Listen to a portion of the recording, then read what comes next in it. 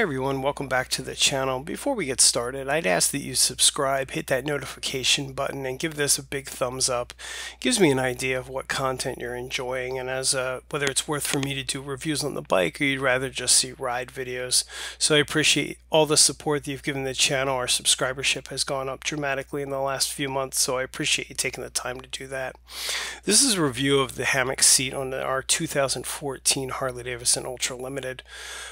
First things first, the major difference on this seat is it sits you about 1 inch to 1.5 inches backwards and back towards the passenger. The passenger still has a decent amount of room, but it does bring the riding position slightly back.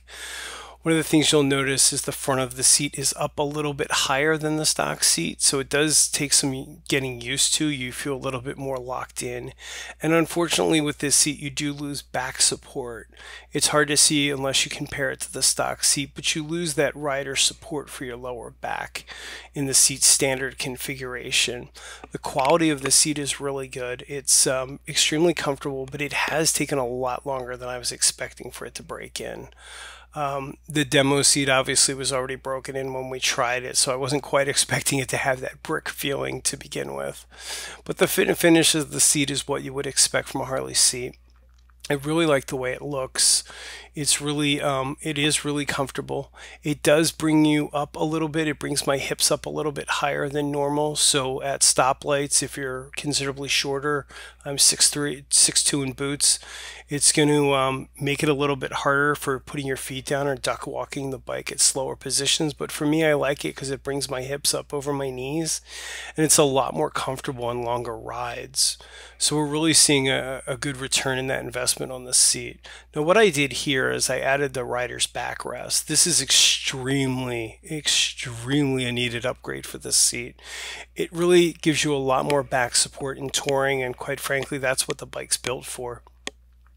It helps make up for that loss that you lost in the standard seat configuration, with the dish of the back of the seat being a lot shorter than the standard seat.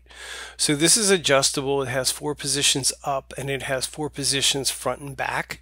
Did take some time to really find a position to fit me, but we were able to play with it. It's very easy to move it up and down on the fly, and you can reach in and take it off should you choose. It really has helped a lot for longer rides. I was surprised how much support it gives you, even more than a normal seat, clearly, because it's giving you support all the way up through your mid-back. So I really like that. It's made this seat a lot more comfortable. And you can see here in this shot that the dish is a little bit shorter, but the seat is comfortable.